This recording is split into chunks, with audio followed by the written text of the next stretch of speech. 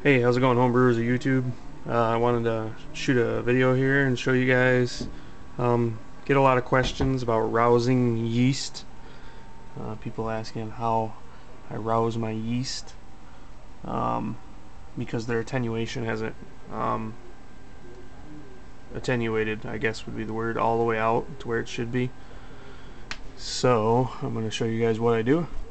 As you can see, there's the brew balls in there, and there's one left, so that's the 1.005 is the one that's left in there. So this should be attenuated pretty good. Like I said before, I don't know how accurate they are. This is the third time I've used them, so I'll find out when I do a hydrometer reading.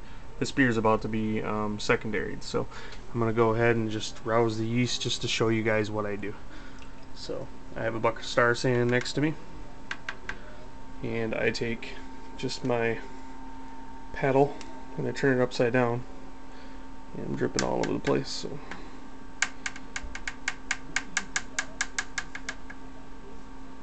get as much of the Star Sand off as I can. Alright, pull out the airlock, sit it down there. Okay, now I just take this and set it down on the bottom. And now what we're trying to do, I'm sure you can see it there, is just lightly stir up the yeast on the bottom. You don't want to go real fast because you don't want to introduce any oxygen back into the beer. So in the beginning, oxygen is good. After fermentation, oxygen is bad. So I'm sure you can see it. You're gonna see some big white balls in there. Once again, that's the brew balls.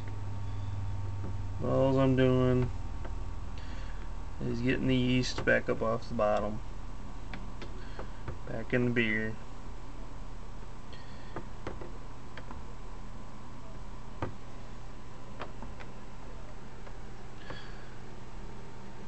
That's it. I mean, you're just moving real slow and lightly stirring everything up. So I hope that helps you guys out.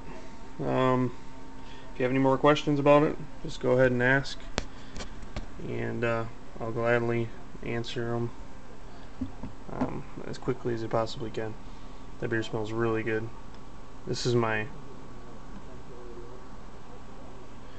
hate. You know, that's the bad thing about better bottles. They create like a suction.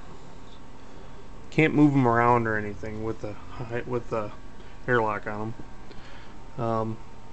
But anyway, any questions at all about it, just ask. That's what I do. Thanks a lot, guys, for watching.